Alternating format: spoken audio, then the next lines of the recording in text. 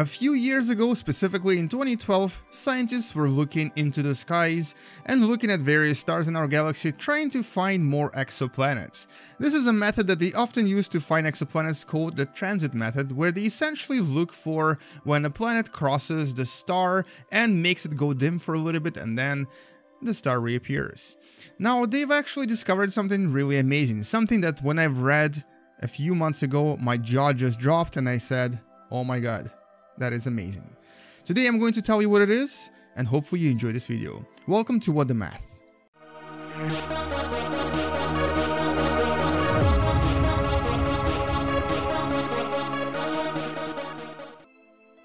Now this is actually a new version of Space Engine. This is RC2 of the pre-release of 9.7.4 beta version that has added quite a lot of new stars, but also a lot of cool effects. Specifically, if you look at the shining here, the actual starlight, it's so much more beautiful than it used to be. There's a lot of other effects that we'll discuss later on when they actually release this beta version, but let's actually not talk about this just yet and explore the galaxy. So first of all, where was this amazing star discovered? It was in the vicinity of constellation of Centaurus. We're actually going to go and check out Centaurus A central black hole for a second, because I've never been there before and I'm sure you haven't either. Let's go check it out. Welcome to Centaurus constellation, and welcome to Centaurus central black hole. Let's go take a look at it. It seems to have a few stars. Oh my god, there's quite a lot of stars orbiting around it. Let's actually disable that for a second. I got a little bit scared there. And so here it is. Here's the beautiful black hole of Centaurus. If you know anything about black holes, if you go inside of them, things get really strange. And this is actually the new blue shift effects that you're witnessing right now. Anyway, so we're not here to see the black hole. We're gonna talk about black holes in some other video.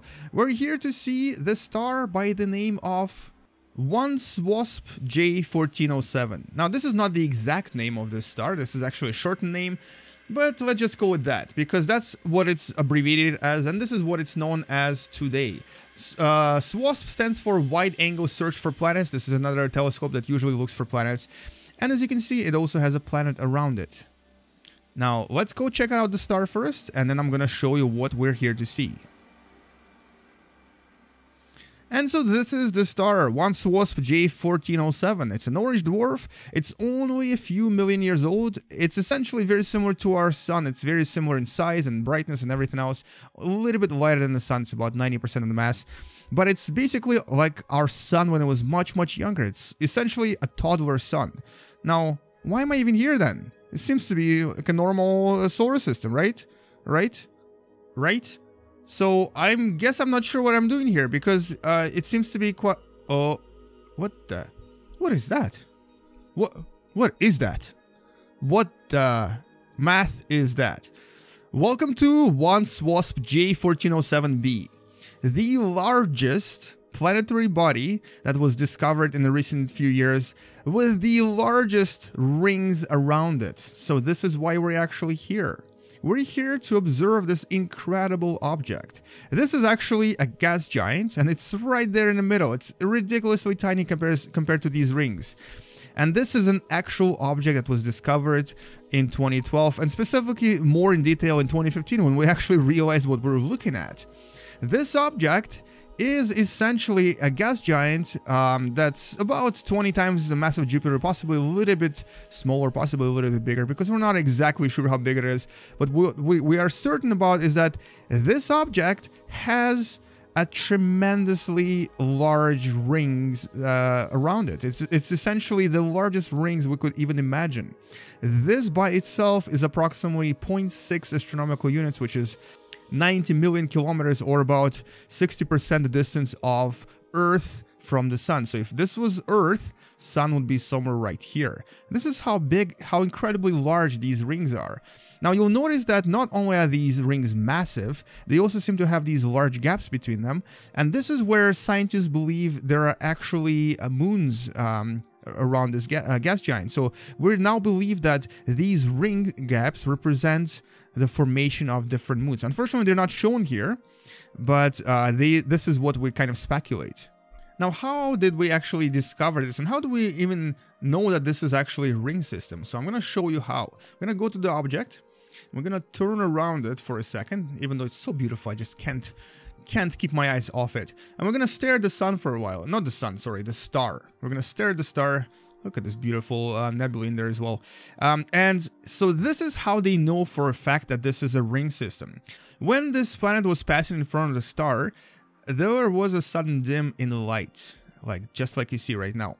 And then it started happening more and more often and more often. Then there were a little bit stronger dims, and then suddenly it disappeared completely. And it was only about 90% visible. And then it sort of came out again and had a bit of these blinks again on the other side. They've actually thought about it for a few years, and after about a couple of years, wrote a paper describing this ring system. Essentially, this is how we know that the only explanation to this sort of a dimming of the star is if this large gas giant actually has a very, very large ring set around it. Now, what it means is, well, it's actually something really, really incredible. We've actually discovered the newly forming gas giant system. Our Jupiter, if you were to look at it in any of the games like Space Engine or Universe Sandbox 2, you would obviously know that. And let's actually just go in there and take a look at it for a second, because we can always come back here afterwards. So if you look at Jupiter, you would notice that we don't really have a strong ring base. We have a bit of rings, but they're not very strong. But what we do have is these moons. We have a lot of moons orbiting around Jupiter. And so what we now think is that essentially what you were just looking at is the early gas giant system, where these rings later sort of condense into these moons, specifically the large Galilean moons of Jupiter that we now know today as Ganymede, Callisto, Io, and Europa. Now, this is actually pretty fascinating. So essentially, we've taken a look at the early solar system, what solar system may have been a long time ago. But the difference between this, or our solar system, and this unusual solar system is that, well, these rings in total mass are actually larger than the mass of Earth, and so it's several times larger than the total mass of all of the moons of Jupiter. In other words, if these were to form into actual moons, there would be quite a lot of moons here, possibly several hundreds or maybe even more moons together. And of course, the gas giant itself is 20 times larger than Jupiter, so it's by itself a very unusual planet as well. But luckily, in Space Engine, we can actually approach it relatively safely and even land on it. Let's go inside this gas giant just to check it out. Look at this beauty. Okay, that's it. I think that's as far as we can go. So we're inside the upper atmosphere now, and we can kind of see all of these really cool effects, sort of similar to northern light effects on Earth. All right, so let's get out of here. And this is essentially what it would look like from the really, really upper layers of atmosphere, where technically you could actually build a cloud city like in Star Wars. We could actually live in these cities if we could one day manage to build a city there. And just look at the size of these rings. This is incredibly huge, enormous. This is absolutely ginormous. What else do we actually know about this system? Well, we know that it takes this particular star quite a few years to make it around its central star. And where is that star, by the way? There it is. So it actually takes it over 10 years to make it around. And so 1 year on this planet would be close to 10 years. And because it's so far away from the star, the temperatures here would be relatively low. But the actual gas giant itself, because of its mass, would actually produce quite a lot of heat from the inside, including a lot of radiation, actually. And so the temperature, the predicted temperature here is about 308 degrees Celsius. So this is actually a little bit less hot than Venus, but a little bit more hot than Mercury. And this is, of course, because a lot of the energy comes from within the gas giant. And this planet by itself would be very, very dangerous and very radioactive to us as well. And so living on this gas giant would be quite impossible or quite difficult. And even if there was an actual large moon around it somewhere, living on that moon would be quite dangerous as well, simply because of the radiation that this gas giant would emit. This gas giant is very, very close to being a brown dwarf, or essentially becoming a very, very small star. And so because of that, it actually creates so much heat on the inside.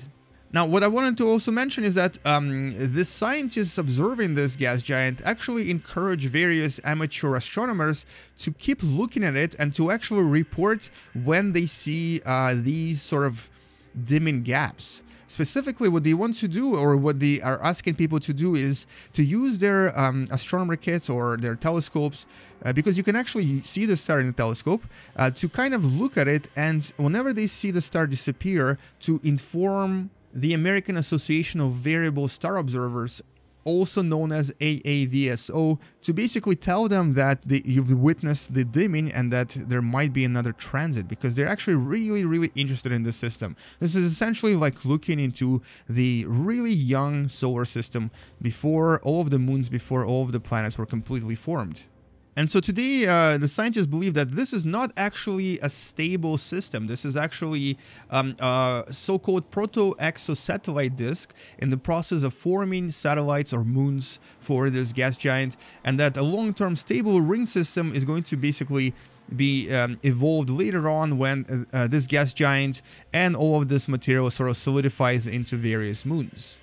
But you know what, nevertheless, this is still a pretty awesome system. I think this is probably one of the coolest systems I've seen in quite a long time, and even from a distance, look at how big these rings are. You can easily see them even relatively far away from the star. And so, to me, this is probably one of the coolest discoveries of the last few years, and it's definitely something that you should tell your friends about and share this video with them, because this is awesome, as is science, as is space. And anyway, so this was a star and a system called 1SWASP J1407, and it's really, really cool planet that we've discovered only 3 years ago. Thank you so much for watching. I appreciate all of your support, guys. As always, please subscribe if you still haven't. Like this video if you've enjoyed watching it, and don't forget to share this awesome little star and its awesome little planet with your friends. Game you later. I'll see you in the next video, and as always, bye bye.